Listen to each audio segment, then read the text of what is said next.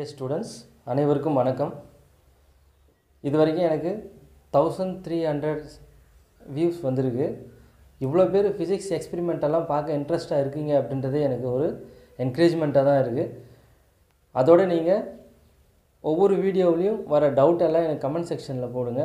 ஏற்கனவே நான் Young's மாடுலஸில் பின்னன் microscope, scale and டெலஸ்கோப்பில் 2 experiment போட்டிருக்கேன். ரெண்டுத்தையும் கம்பேர் பண்ணி ஒரு வீடியோ போட்டிருக்கேன். அதுக்கப்புறம் ஸ்க்ரூ கேஜில் பார்ட் 1 பார்ட் 2 அப்படின்னு 2 வீடியோ போட்டிருக்கேன்.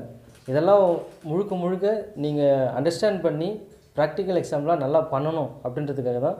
ஏன்னா என்னோடய ஸ்டூடெண்ட்டுக்கு எத்தனை வாட்டி சொன்னாலும் அவங்களுக்கு ஏதாவது ஒரு டவுட் வந்துட்டே தான் இருக்கும்.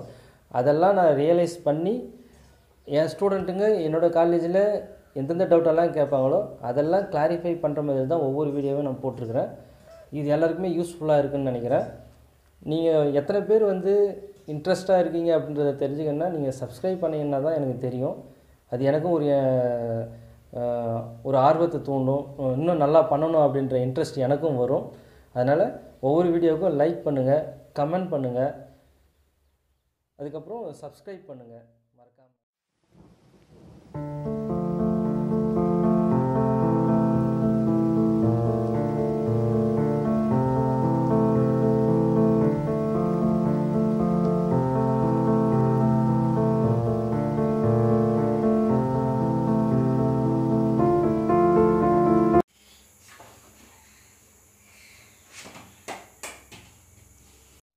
இப்போ நம்ம பார்க்க போகிறது முறுக்கு ஊசல், டார்ஷனல் பெண்டுலம்.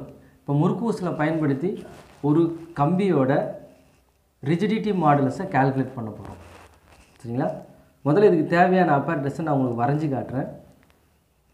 சவுத்தில் இந்த மாதிரி ஒரு ஆணி ஃபிக்ஸ் பண்ணியிருப்பாங்க. இதில் கம்பி வச்சுருப்பாங்க. இந்த கம்பியோட மொத்த நீளம் 1 மீட்டர் இருக்கும். நமக்கு ஒரு மெட்டல் டிஸ்க்கு கொடுத்துருப்பாங்க. அந்த மெட்டல் டிஸ்கில் இந்த மாதிரி மேலே ஒரு ஸ்க்ரூ இருக்கும்.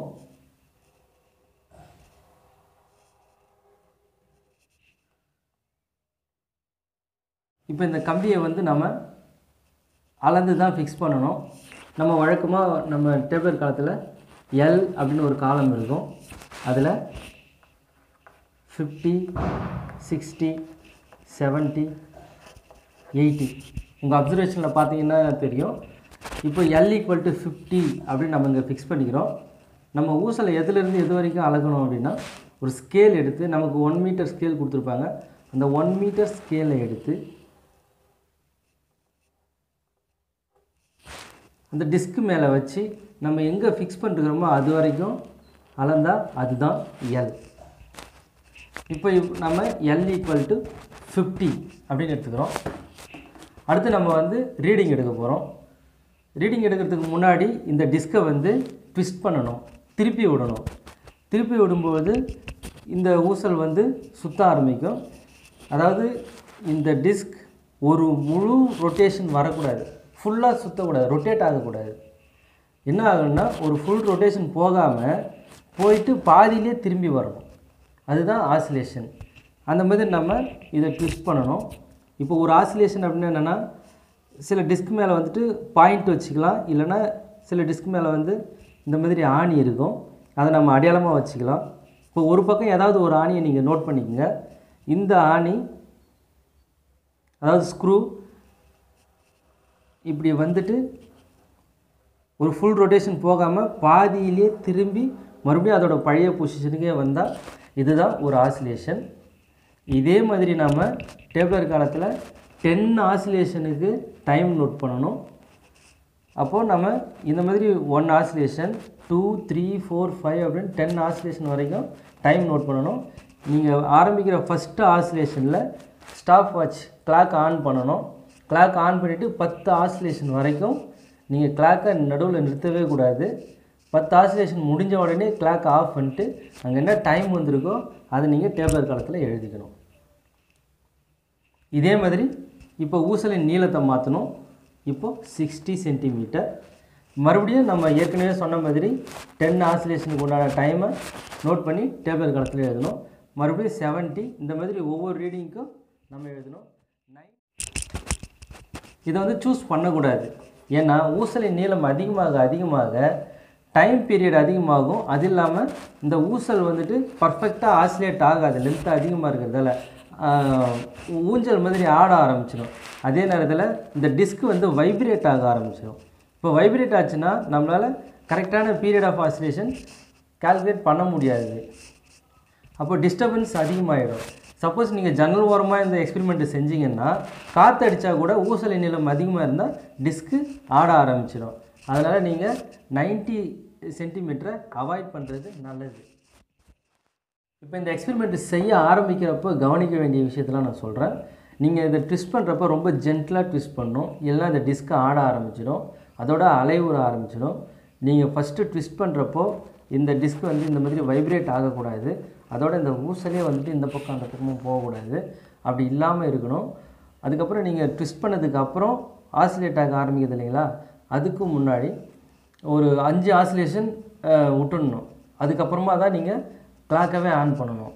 ஏன்னா அப்போ தான் நீங்கள் வந்து ட்விஸ்ட் பண்ணுறப்போ இருக்கிற டிஸ்டர்பன்ஸ் எல்லாமே கொஞ்சம் கொஞ்சமாக குறைஞ்சி கம்ப்ளீட்டாக பர்ஃபெக்டாக இது ஆசிலேட் ஆக ஆரம்பிக்கும். அது வரைக்கும் நீங்கள் வெயிட் பண்ணி அதுக்கப்புறம் தான் எடுக்கணும். இந்த எக்ஸ்பெரிமெண்ட்டை நீங்கள் எவ்வளோ பொறுமையாக செய்கிறீங்களோ அவ்வளோ சீக்கிரமாக இதை செஞ்சு முடிக்கலாம்.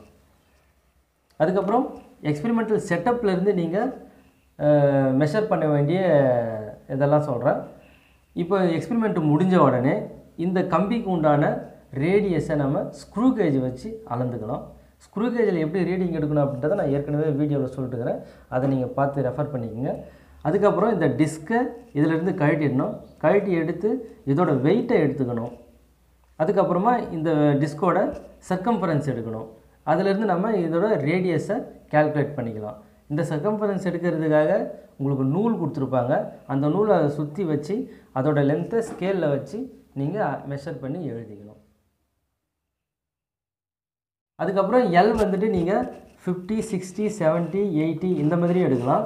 இல்லை 55, 65, 75, 85 இந்த மாதிரி 2 செட் ஆஃப் ரீடிங்கில் நீங்கள் எடுக்கலாம்.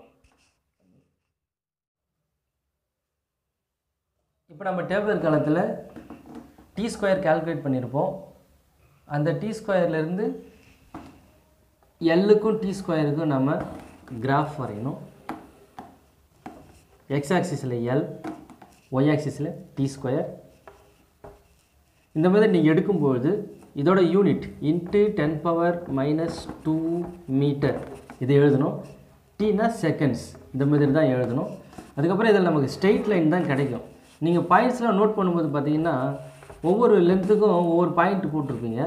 இந்த ஒரு பாயிண்ட்டு சில பாயிண்ட் வந்துட்டு கோட்லேருந்து டிவைட் ஆகிட்டு வெளியில் வரும். அந்த பாயிண்ட்டை நீங்கள் நோட் பண்ணிவிட்டு அப்படியே விட்டு நான் அழிக்கக்கூடாது. அதிலேருந்து நம்ம ஒரு ஸ்லோப் எடுத்து கிராஃப் மெத்தடில் நம்ம ரிஜிடிட்டி மாடுலஸை கால்குலேட் பண்ணலாம்.